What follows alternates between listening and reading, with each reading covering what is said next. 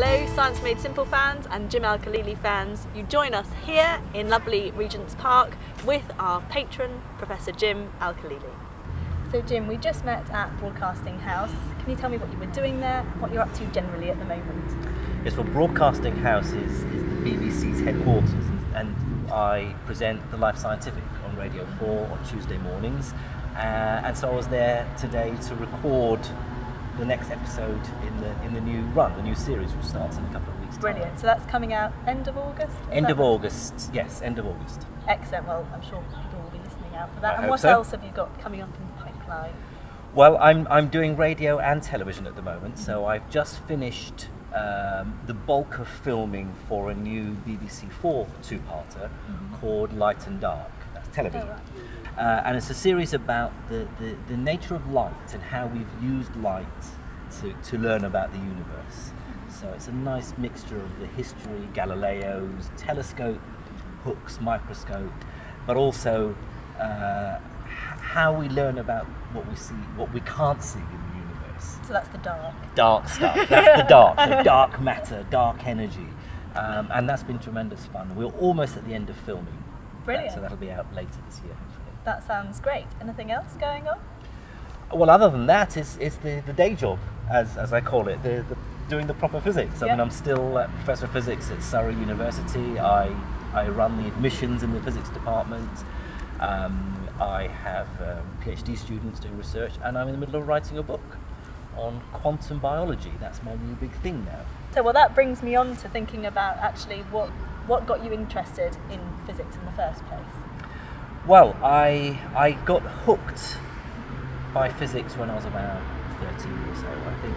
I don't think I was particularly, I mean, I was good at maths and I liked most subjects, but I think by the age of 12, 13, I was much more interested in football and pop music and all the normal things. Yeah. But for some reason, I think it was probably an inspirational teacher, as is often the case. Yep. That got me really keen on physics, and from the age of 13 that was it. I wanted to do physics, and I've sort of never looked back. So was there something that made you want to go that extra step and do the PhD, or some crucial moment in your research career that you think has really stood out for you? Well, in my final year of my undergraduate studies, I did a research project, a final year project in theoretical physics, quantum mechanics, and I worked with a professor at the University of Surrey, where I still am now, so I just haven't really escaped from the place. And I got a good mark for it, but I got the wrong answer. And he said, you did very well, would you like to come back over the summer and spend a few weeks redoing your calculation to get the right answer? And I remember thinking, well, if you knew what the right answer was, why the hell were you getting me to do it? And not knowing that's what, students do. They're trained to do research. But I so enjoyed it, and he clearly saw that I'd got the bug, and he said, how about staying on a bit longer and doing a PhD? And I knew immediately that's what I wanted to do.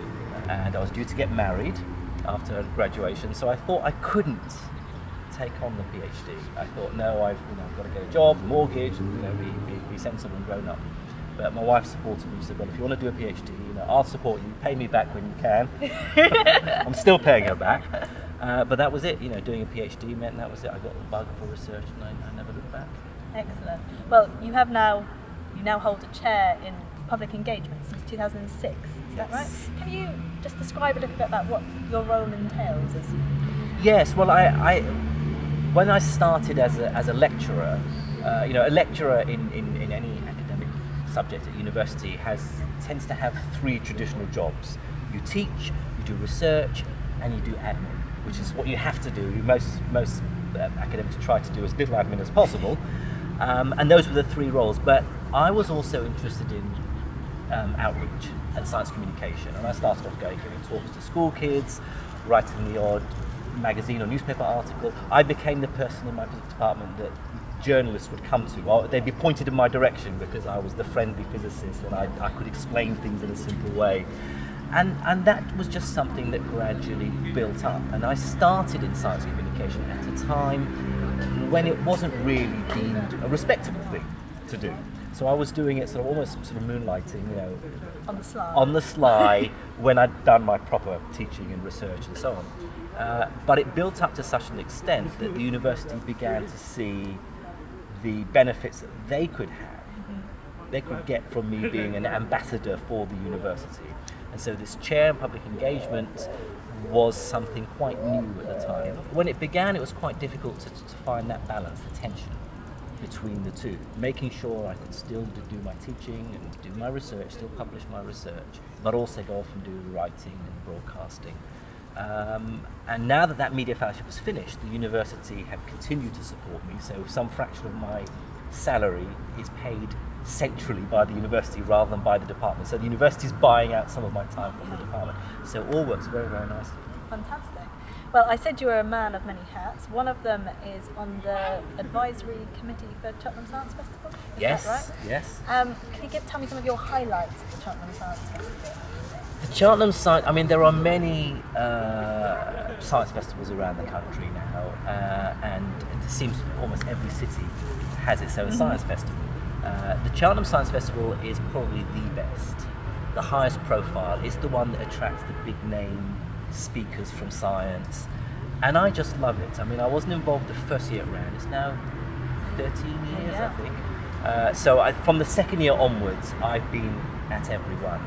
And I always seem to think when I go into the Cheltenham Science Festival's green room where all the speakers are, it's like coming home, because there's all the other science communicators who are like me, who do science but also communicate.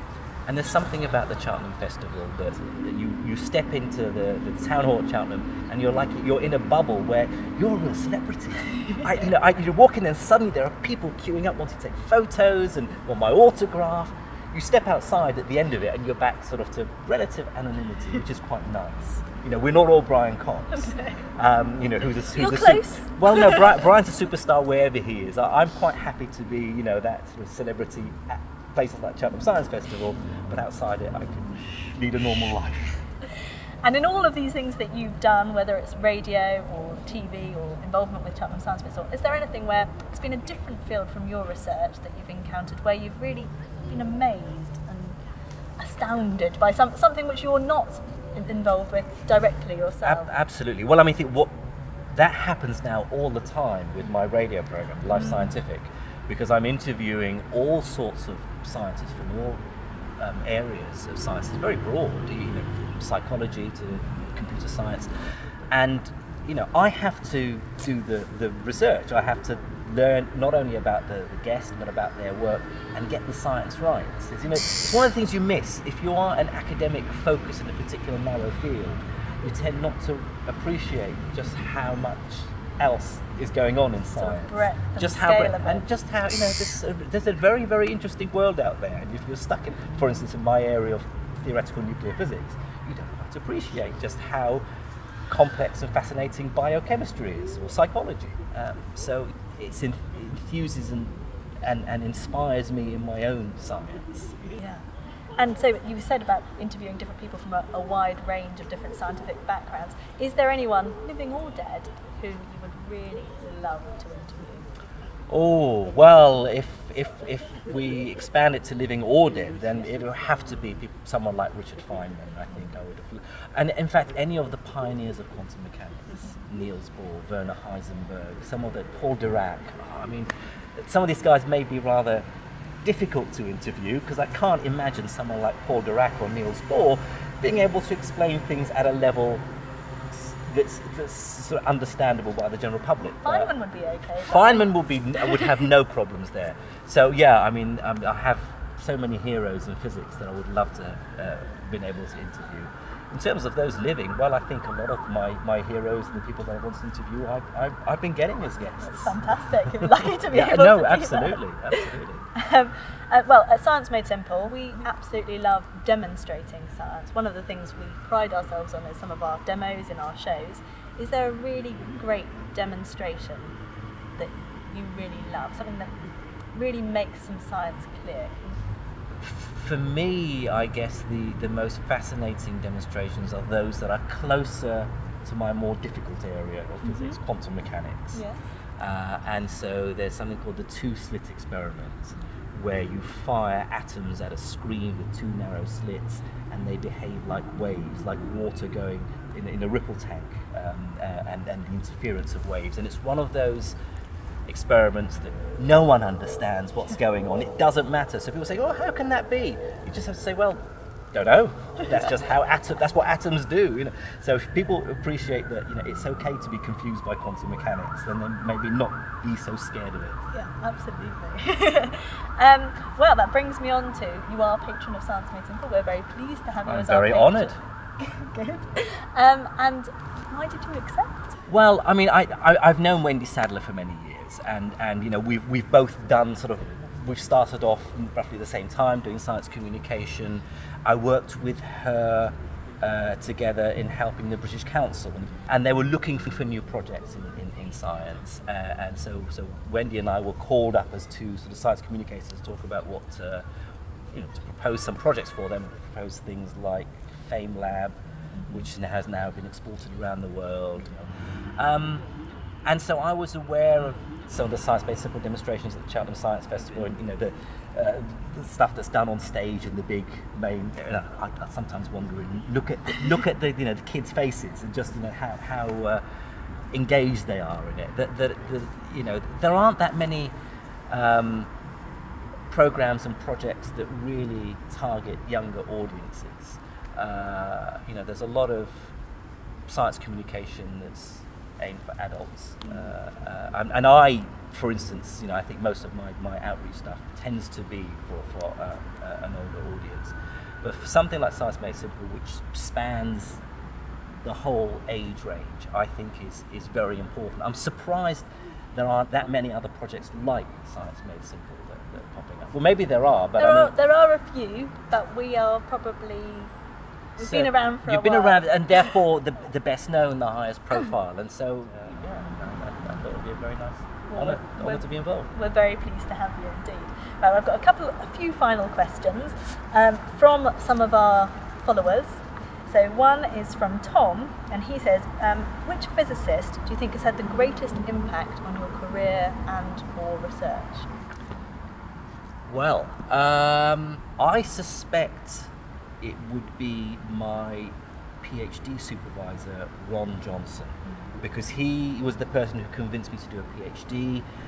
He and I now both supervise students together. So he's in his mid-70s, he's still active, I still work with him. I'm still in awe of his brains and his memory.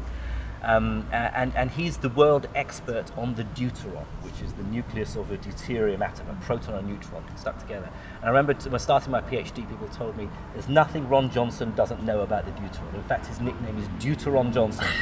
And yeah, I mean, he's so smart.